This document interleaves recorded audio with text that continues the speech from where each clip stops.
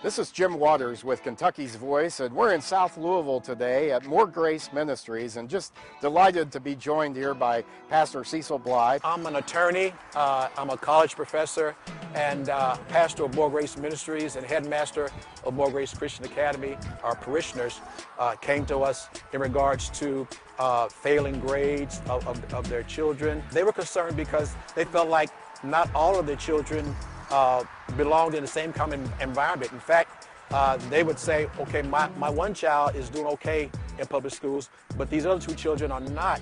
I need them in a different kind of environment. A low-income family, Jim, does not have an option.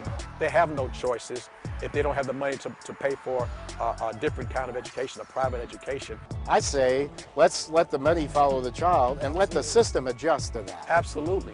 What would happen, Jim, if we had one grocery store chain in Louisville, Kentucky, and everybody had to go to that one chain?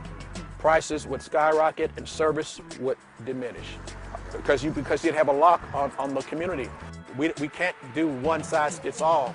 And so we were sensitive to that, and that's why we began the journey that we're on now. In our school, most of our students have come to us, have been behind in their education.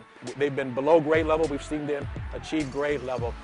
We have students who are above grade level because they got the personalized attention that they needed. Options are so important. You know, we have a very famous quarterback from the University of Louisville who plays for the Baltimore Ravens now, and he won the Heisman Trophy. And he is an option quarterback. They don't know if he's going to throw it. They don't know if he's going to run it. They don't know if he's going to hand off. He has options. They don't know what he's going to do, and he's MVP. We need options in Louisville so we can produce MVP students. Vote yes for Amendment 2 on Election Day.